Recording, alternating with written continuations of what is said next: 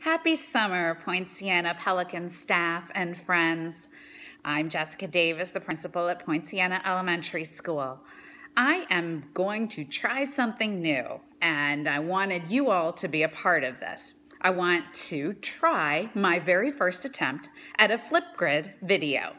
I want to thank Charlie Miller from Flipgrid for the videos that he has posted, because what they really helped me to realize was that it is really meant to be a conversation, and that it is not something that I needed to plan ahead of time and make sure was in perfect video format.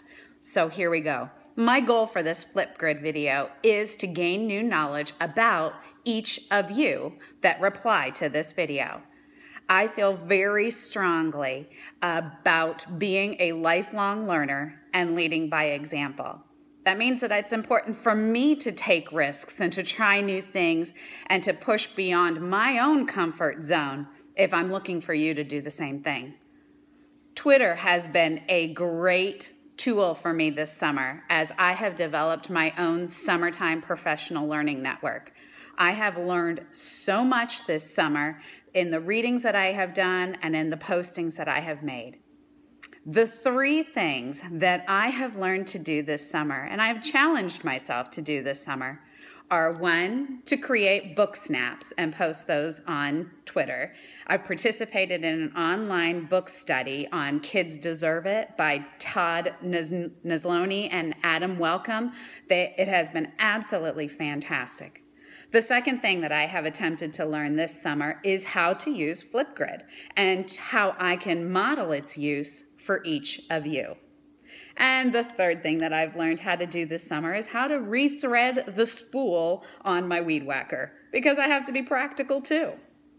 All three have been very useful adventures, and I have deepened my understanding and knowledge and will be able to apply this knowledge in a productive manner.